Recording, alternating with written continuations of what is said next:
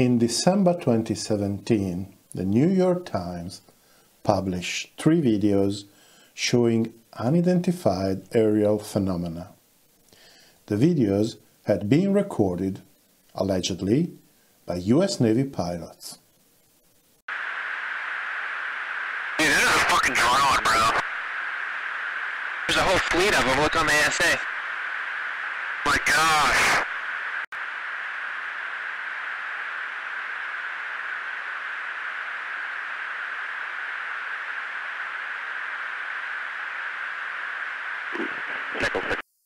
The article in the New York Times generated an enormous media interest, and it actually ended up pushing the US government to act on the request of the public for more information. It all culminated in June 2021 with the release of an official report from the Pentagon about this subject. The report doesn't give any explanation for, well, basically lack of information, but it states that here we are dealing with actual objects and not with false readings. And now the entire world is involved in one of the largest debates in modern history. The question being, what if they are aliens? I believe there is a much more relevant question: what if they are not aliens?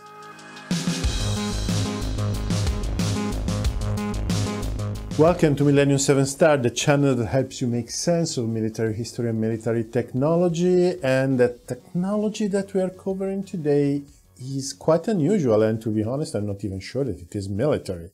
In this video, I'm not interested in discussing what these objects really are. Some believe that they are aliens, some believe that they are not. If you are interested in this side of the subject, well, Joe Scott made an excellent video also summarizing the positions of the debunking community. Some of the debunking is convincing, some is not, but that's entirely not the point of this video. In this video, we are accepting the conclusions of the Pentagon report, and we are discussing what if these objects are of human origin. I may or may not have an idea, but I will tell you at the end of the video.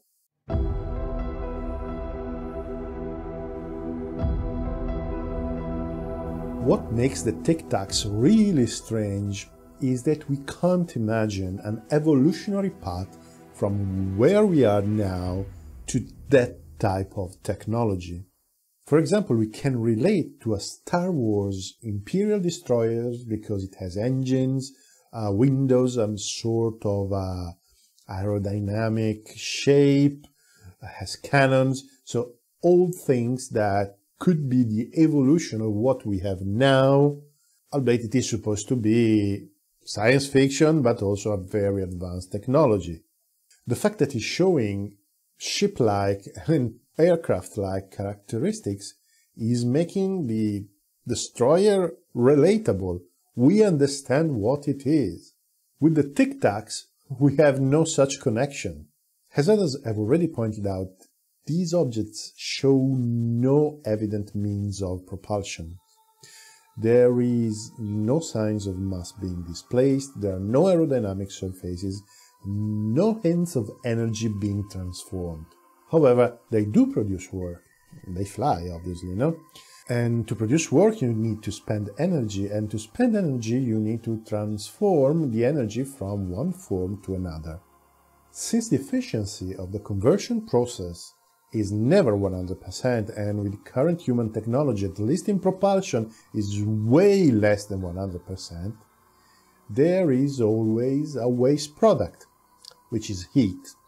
The Tic Tacs in the infrared do not appear to be particularly bright, nor they show any sign of a plume, so their temperature is probably not much different than the environmental temperature. So one thing that we may infer is the fact that whatever is the propulsion, its efficiency is very close to 100%. Another interesting element is the acceleration these objects are capable of. I did some back-of-the-envelope calculation, and in one case, an acceleration of at least 1200 Gs has been observed. Mind, it seems very high for a flying machine, but for example, it is 1 order of magnitude lower than the acceleration of a tank projectile.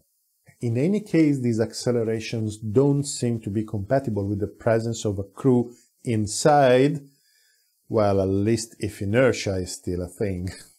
We must also point out that when the pilots tried to close in and the objects reacted, the acceleration and the speed that they demonstrated was definitely high, but much lower than the acceleration that they have shown to be capable of. There is also a claim that these objects do not produce sonic booms while flying, supersonic, but I didn't see any situation in which this could actually be verified. On the opposite side, there is at least one report of one of these objects hovering quite close to the water and seemingly stirring and making turbulent the water, which is probably the only hint of a propulsion system that we had so far.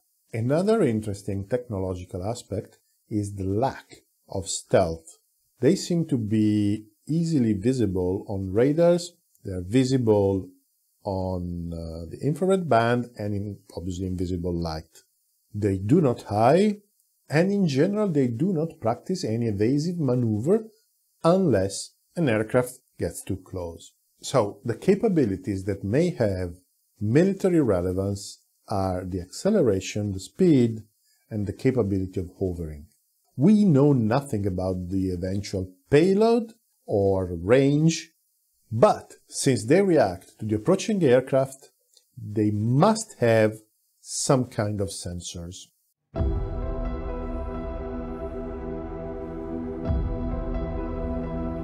Well, to be honest, they seem to be drones or RPVs. The propulsion and performances are inexplicable, at least to me, but they don't seem to have a crew. As I said before, the acceleration is too high. Humans would not be capable of withstanding that kind of acceleration. And they are probably RPVs because since the first sighting goes back to 2004, at the time the self-guidance, self-driving, let's say, technology was not as developed as it is today. However, if they are RPVs, the guidance signal should have been picked up, which may well have happened, and we are not being told.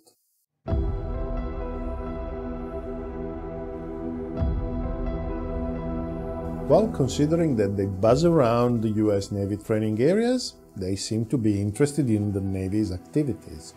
I would imagine that whoever is controlling those vehicles is pretty much sure that the Navy is not going to react violently, because otherwise they would use probably some evasive tactics. I find also quite interesting that they do not move at their maximum speed, but at a speed that is not much different than the aircraft when they are actually reacting to the aircraft closing in.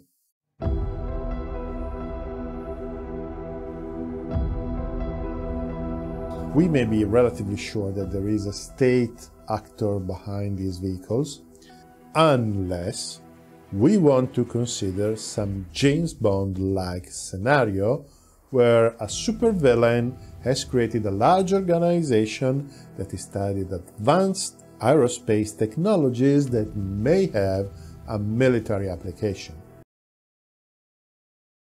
We may be tempted to think that whoever is behind these objects is someone that has a large and advanced technology base. But it must not be necessarily so.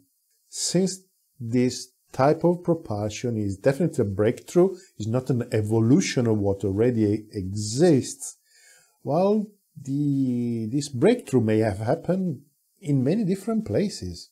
Actually, building one of these may be even simpler than building a conventional jet or a conventional fighter.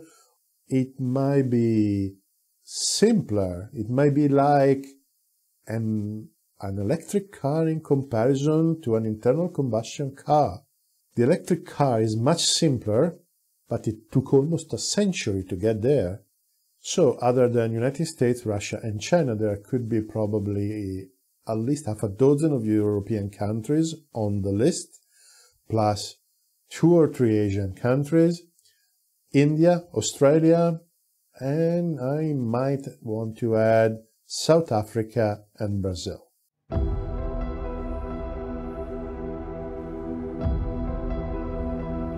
For now, the only military value that they seem to have is intelligence, and please don't get me wrong, it's quite an important value. However, we don't know the payload, we don't know the range, we don't know if we could install any sort of weapon on these systems, and we don't know if they could be using it. Basically, we don't know all the kind of feature that would be necessary to know to understand if they are really of any other military value. The fact that they appear nearby US Navy training areas, well, if they are not based on the continental United States, they are probably delivered there by some underwater vessel, by a submarine, because, well, if it was a ship, probably the Navy would have realized that. They would have seen it. Or they simply may have intercontinental range and nobody saw them crossing the Pacific to get close to the training area. Just do not assume that they are overall technologically revolutionary and technologically advanced. What they have demonstrated so far is just one breakthrough technology, which is propulsion. And even for that, we don't know the exact pros and cons and the eventual limitation of this new type of propulsion. At the end, they may end up changing the overall strategic equilibrium of the world, but just don't give this for granted because they look like UFOs. I wouldn't be surprised that the day this is made public, we realize that their only utility is actually gathering information, which is very important, but probably is not going to change the overall balance of power.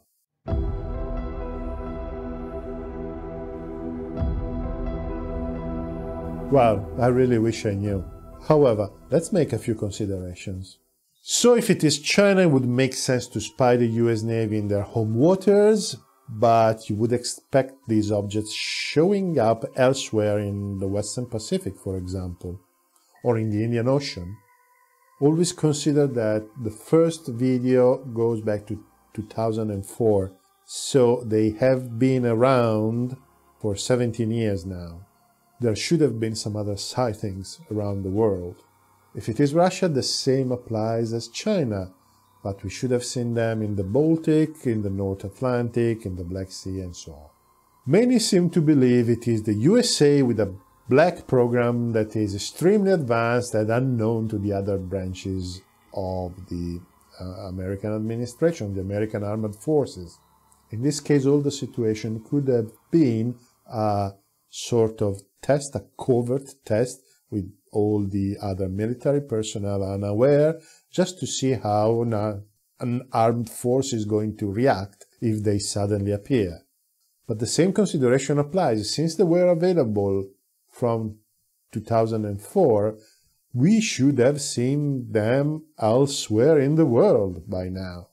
And if they actually are reconnaissance assets, I'm pretty sure that Russians and Chinese would have been clear to, and would have been open with the rest of the world, telling everyone that they could see them or that they saw them and they're not theirs.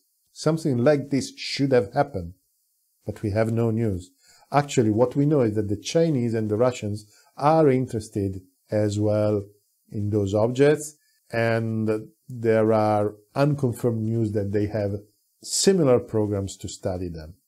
If they come from a European or Asian country allied with the United States, well, the only possibility that I see is that it was actually a test, a covert test to see how the US Navy was capable of identifying these objects, but it was a test that was agreed with the United States.